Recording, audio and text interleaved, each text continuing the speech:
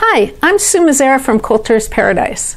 I know times are tough right now. They are for all of us. We happen to be in California and we're in lockdown mode.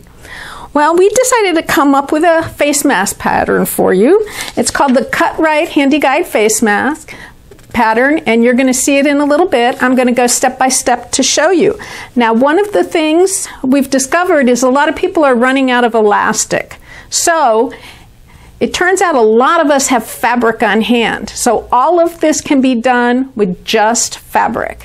So I'm going to show you the components needed to make the mask. It takes 3 altogether. One is the mask itself, which is a 10 by 14 inch. That's going to give you a double mask. We also, since I told you we're using ties, we're using 2 inch by 44, and we're going to leave the selvage on. Okay? If you have a lot of 2.5 inch strips around, use those. It will still work. I'm going to be talking about the pattern. We're not going to zoom in. You can go to the website and look at the pattern, but the first thing we're going to do is start making the mask. And how we're going to do that is we're going to take this and fold it right sides together. So now instead of 10 by 14, it's now going to be 7 by 10. Okay? I'm now going to take this over to the machine and sew a 1/4 inch seam just along this. On this machine, I have to set it up with this foot to about 6.0 to be a 1/4 inch. I want my needle down. I'm going to start the seam. I'm going to go forward. I'm going to go back, and I'm going to lock. And then now I'm going to finish the seam. Okay, we finished sewing the 1/4 inch seam. When we got to the end, we also locked. Okay, this is not quilting where we're going to be going over the seams multiple times, so you lock at the beginning and the end. Now what we do is we're going to reach in and we're going to pull it through, and we've got a tube, okay? And our tube, I'm going to lay it down here, and it shows also within here, we've got a seam up here and our fold down here. It's going to be important in a minute because first I'm going to press this, I'll bring it right back, and then I'll show you the next step. Okay, now we have it. We have the fold here, we have the seam up here, this has been pressed. Now what we're going to do is put the slits in, because we're using a slit and sew method to tell us where the pleats are going to be. To do that, I take this piece, I fold it over. Okay? By folding it over, now we're 5 by 7. Okay? So we're going to take this, and as you can see on the pattern, there's this blue area. You probably can't see what I'm doing, but you'll understand it.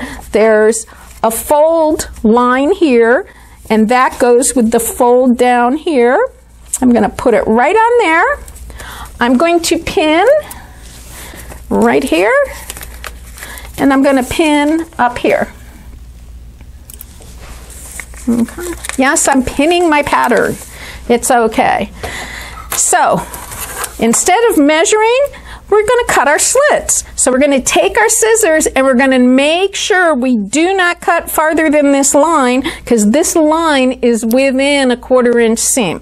So I'm going to take this, come over here, and I don't need much. I just need to know where it is. So I cut that, and I'm going to do that on every single one. Once I have the slits in, I'm going to remove it from the paper, and guess what? I can still reuse this pattern multiple times. I just cut where those slits are. So I take this off, put it over here. Now I'm going to open this up again. And now I'm here and I have my slits. Now, on the paper, if you could zoom in for a minute, you'll see between 1 and 2 there's an arrow. Between 3 and 4 there's an arrow. Between 5 and 6 there's an arrow. So I'm going to put 1 and 2 together. And how I do that is I'm going to pick this up, and I'm going to, here's my one slit. You probably can't see them, but I can see them. And I put my 1 and 2 together, fold it like this, okay? And I am going to put a pin in, okay? Now, I'm going to go to the 1 and 2 of this side. Now I have it here and here. I see them. I put them together. I'm going to pin it. And I'm going to do the same for 3 and 4, 5 and 6. Now that I have it all done, I like to always have my fold down here, my seam up here. I have these this way, but I want to now create the actual pleat. So what I do is I'm going to take this one, I'm going to fold it down to here, and I'm going to move the pin and stick it in. I tell you to put another pin in, but you don't have to. Then again, I'm going to move it. I've got my pleat now. I'm going to take the pin, I'm going to put it in. I'm going to do it again. So I've got my pleat, I just push it down, I take this pin out and I'm going to put it in, and now I'm going to sew a 1/4 inch seam here. You do not have to lock the seams, because guess what? We're going to go over this one again. I'm going to start with the needle down, and I'm just going to sew, and of course we don't like sewing our pins, so we'll take them out as we go.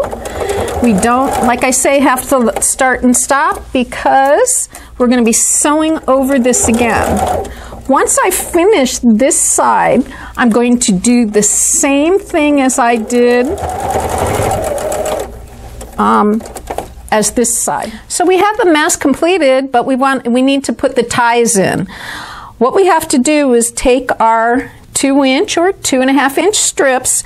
We have to iron it midway, and I'm going to show you this first, and I'm going to just press it. And then what we're going to do is we're going to fold this in and this one into the middle, okay? To do that, this is the pain of the whole process. So what I do is I create a little tunnel to help me. How I do that is, let's see, I'll take this off if I can. If I can, there we go. So I use cardstock right here, okay, just to show you on this one. And it is now the size, first I'm going to use it for this. I just put tape, enough tape to give me a little ridge here and a little ridge there. Then I'm going to put this over, and I'm going to tape that down. The other thing I'm going to do, and I like to do it on a surface that I can access, so I'm going to do it again over here. Once it's created, I just pull this up this way. I'm going to pull this in. So we've got 2 ties to do. If I am doing 10 of these, I'm going to do this whole process for all of the masks at one time, because as I said, this is not my favorite part. So I leave a gap here that I can put my iron in. I'm going to put my iron in there, I'm going to be focused over here, and I'm going to pull it through. Okay? Because otherwise, it's a big pain in the butt. Now you got to concentrate that you're not going to do this for too long. So I'm going to go about halfway. I'm going to stop. I'm going to make sure I press. I'm going to pick up my iron.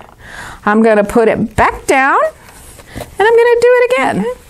Once I'm done with that, I'm going to pick up my iron. Now I'm going to do the same thing again, except I'm going to fold to the middle. So how I'm going to do that, I'll put this back here. I'm going to come down, and I'm going to open this up. I'm going to fold this one into the middle, this one into the middle. Okay? And I'm going to, I just press a little bit to get it started, because then I want it to go through there.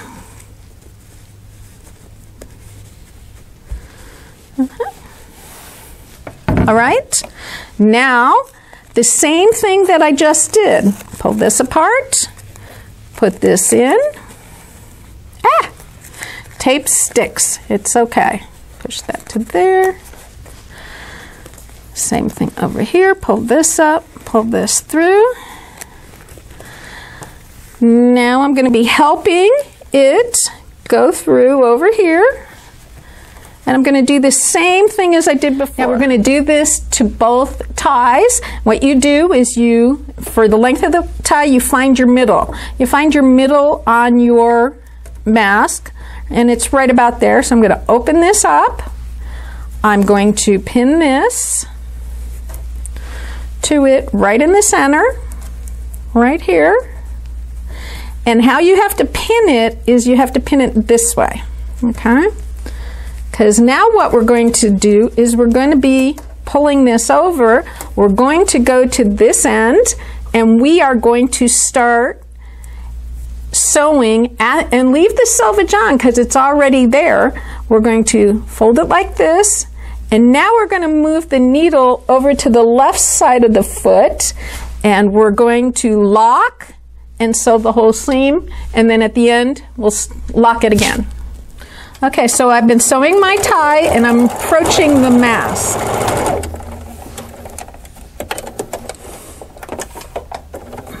And I want to stop with this down. As you see, as I'm getting closer, okay, this goes like this. I'm going to be bringing this over. I'm going to sew right to here. I'm going to stop and take out the pin.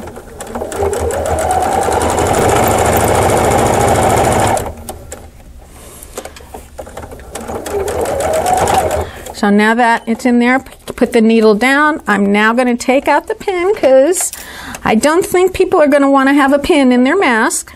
We'll take it out now, and we finish. So all the way to the end and lock. You'll do that again on the other side. We are now finished. Our mask is done. Our HandiGuard face mask is done. I want you to zoom in right here onto this picture. If you can see that, it turns out this is the way some of the people like to tie it. That's why our ties are so long, so that it crisscrosses so it'll stay and not move. And thank you, and I hope you enjoy making these masks.